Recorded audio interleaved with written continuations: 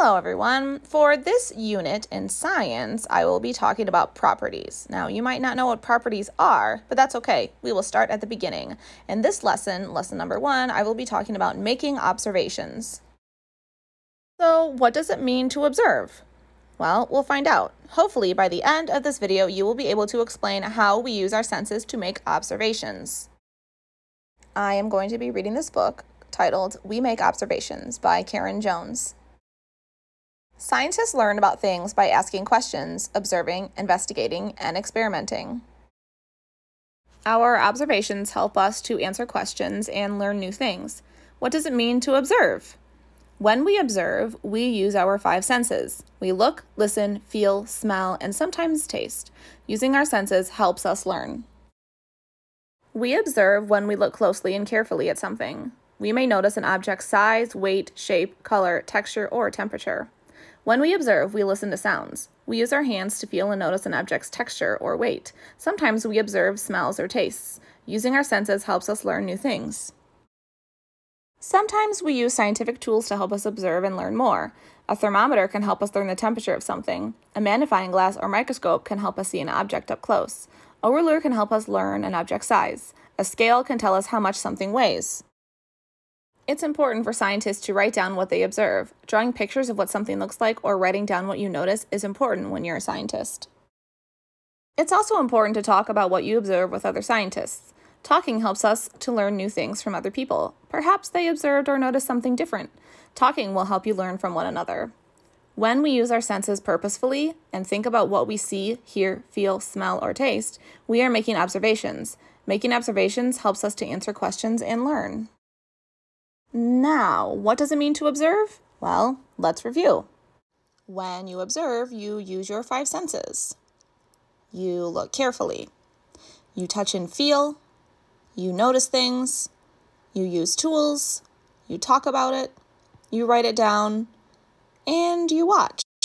Now that I've talked about making observations, I'm going to put those words to the test. Right here, I have a paintbrush. I'm going to look at this paintbrush and observe, make some observations about it.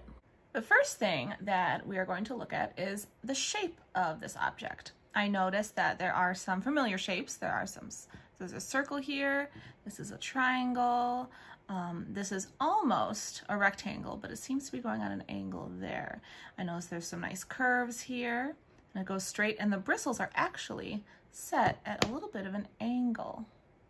The next characteristic I would like to look at is the color. Now here there are multiple colors. I noticed that this blue right here is pretty much the same color all the way through. The bristles, however, they do change. There are some white spots here. Closer to the end of the brush, you see some leftover paint that never really got washed away and it dried. This is a nice shiny gold metal type color. The next thing to look at is the texture of this brush. Now I see 3 main types of materials. I see this part here, and this part there.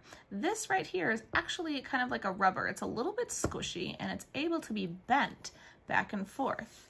So that should give you an idea of what the material is. You might have thought it was a hard plastic, but it's not.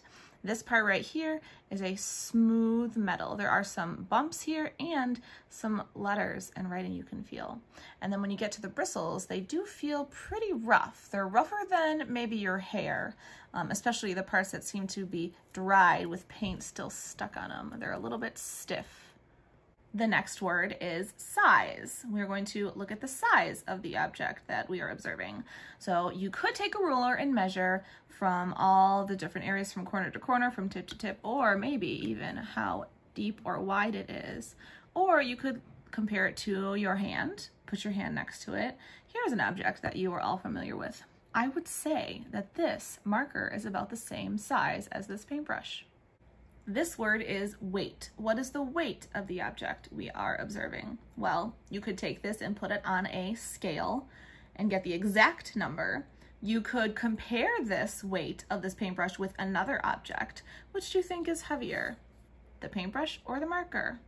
I can tell, I can feel the paintbrush is heavier, but you could use a balance to know that answer more easily. This word is smell. What does your object smell like? Well, Hold on, let's find out.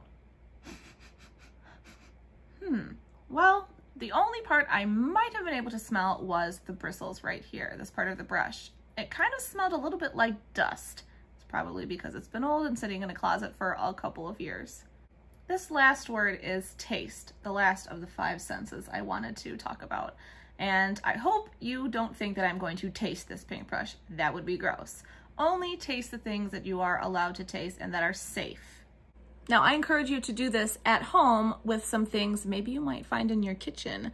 That way you'll be able to use this sense of taste when you are observing an object. Once you have spent some time looking at all of those attributes and characteristics of the object you are observing, I think it's also a really good thing to draw what it looks like. So I grabbed some paper, my object, and some things to color with. I chose colored pencils because they're easier to draw lighter. If you choose markers, you're pretty much stuck with just the rainbow colors. All right, let's just do it. Now I don't have an eraser, and colored pencil doesn't really erase very well, so I'm just gonna do very lightly some drawings here. Goes a curve and around. You know what? This is probably going to take a super long time, so let's fast forward through it.